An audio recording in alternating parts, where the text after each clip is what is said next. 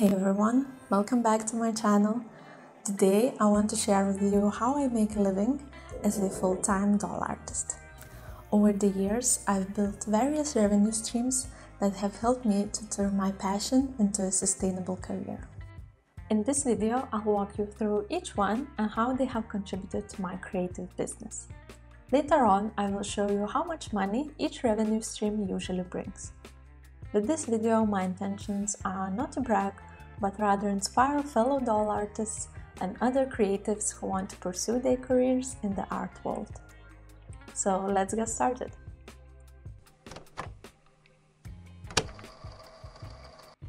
The mainstay of my business is creating and selling one-of-a-kind porcelain dolls for collectors.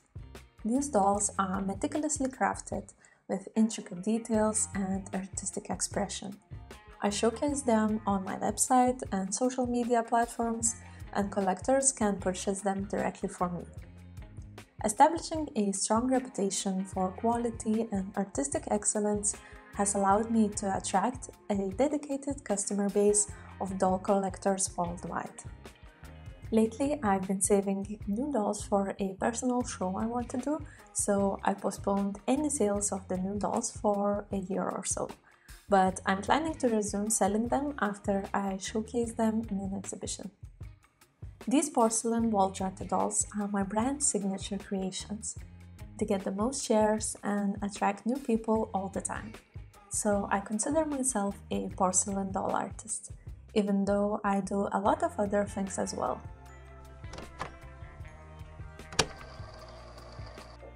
To cater to a wider audience and offer more accessible options, I opened an Etsy shop where I sell my adorable plush dolls. These dolls are handmade with love, using soft and high-quality materials.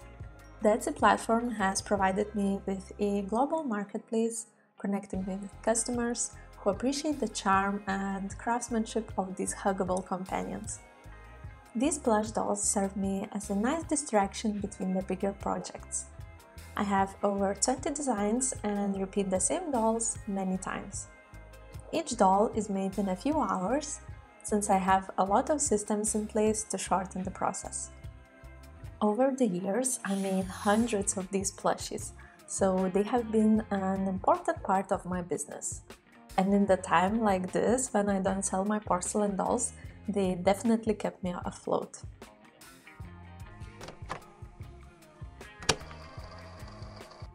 Sharing my knowledge and techniques is not only fulfilling, but also a great revenue stream for me.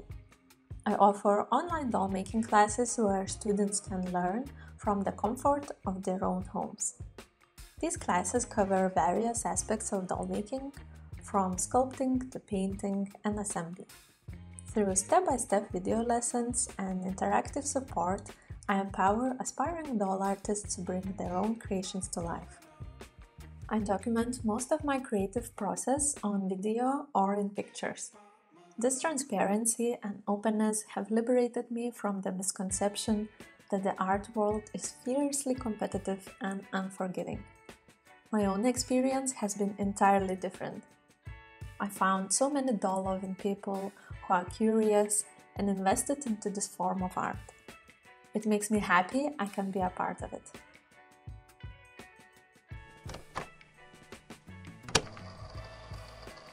In addition to my own creations, I collaborate with companies and brands through affiliate marketing. I recommend products and tools that I genuinely use and believe in, earning a commission when readers make purchases through my unique affiliate links. This allows me to support and promote products that complement the doll-making journey while generating an additional income stream. If you visit my blog, you will find loads of free articles about doll making. When I talk about the clay or sculpting tools, I post an affiliate links for those materials. It's very passive income, and since I get questions about materials almost every day, it's a nice way to get something back from those recommendations.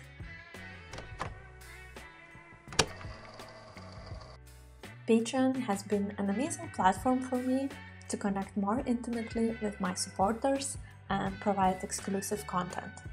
Through Patreon, I offer behind-the-scenes peeks, video tutorials, and special perks to my dedicated fans. It's a fantastic way for people to support any artist and receive unique benefits in return. On Patreon, I have loads of video tutorials about doll making, and to join, it only costs a few bucks per month. Growing a community around Patreon is an incredibly fulfilling process, and even though it's still quite small in comparison to other artists, I cherish it nonetheless.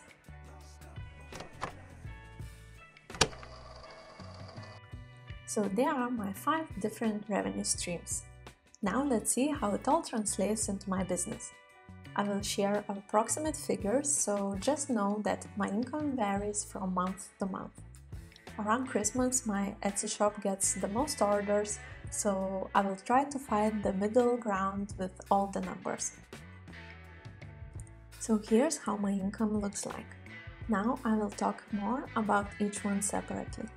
Starting with porcelain dolls, it gets a decent chunk. Usually one porcelain doll costs around $1,500 and it translates into 36% of my income. Remember that I don't sell these dolls each month, so this part of my income is not a monthly occurrence.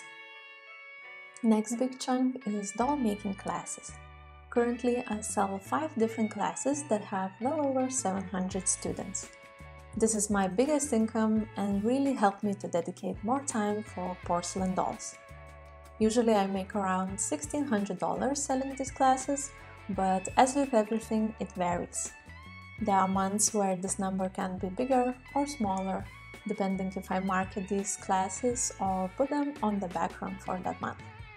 Selling doll making classes brings around 39% of my income. The sales on my Etsy shop varies a lot. Depending on the season, it can be anywhere between $400 and $800.